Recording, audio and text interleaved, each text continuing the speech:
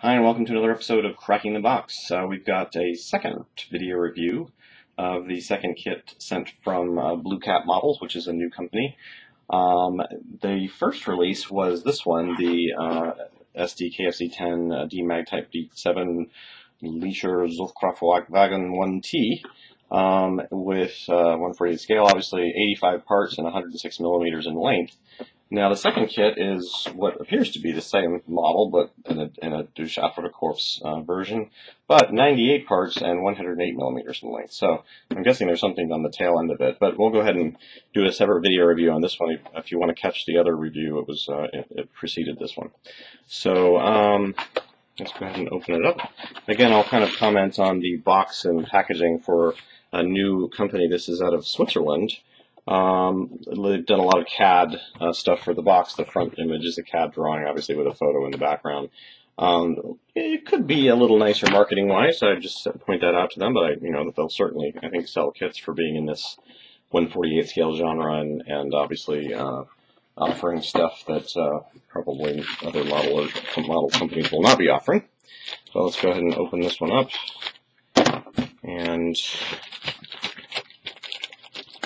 a little missing seal broken there. Alright, well, let's see if we've got a little piece of plastic that fell out. Not sure that goes to anything, but we'll set that aside just in case. And let me get the instructions out of the way, and let's take a look at the first one we looked at last time, which appears to be the same. This is obviously the main, let me lower my camera down again. We'll get in here closer. Okay, take my autofocus off. There we go. All right, so yeah, the main chassis, I guess you want to call it, even though it's not really technically the chassis, but the main body of the vehicle. We've got the hood area here. I'm not sure what this ring is. Again, I'm not really so uber knowledgeable about the vehicle itself, so bear with me. Again, for 148 scale, this is a very hard beige styrene plastic. It's indicated here. Oh, here we go. Some interesting little factoids I didn't notice in the first one. This one actually is marked as made by MPM Production. MPM obviously has been around for a little bit, so what we're seeing here is obviously a reusage of their original molds, and probably with other new bits, marketing and so forth. Let's see if that's also on the other one. And it is made by MPM. So MPM Production maybe did the plastic injection for them. Also could be the other alternative explanation. All right, so we've got the radiator grill area. It's pretty nice. I don't know if you can really see the detail in there. Definitely not with my focus, but let me see if I can get in a little closer. Nope, this way. So I know my hand's a bit shaking there, but anyways, there is some nice grill work in there, radiator grill that you can see. Hold on, I'm trying to get my focus again. All right, there we go. So again, looking good. The little windshield wipers are kind of delineated here on the top of the windshield and framing. And let's go ahead and look at the tracks are bendable as per the instructions. You bend them around the rear track assembly. These pieces are obviously all solid as a single piece. And flip them around again for the gas cans. Give it quite a few jerry cans, like on the other one. This is essentially the same piece. It looks identical anyways.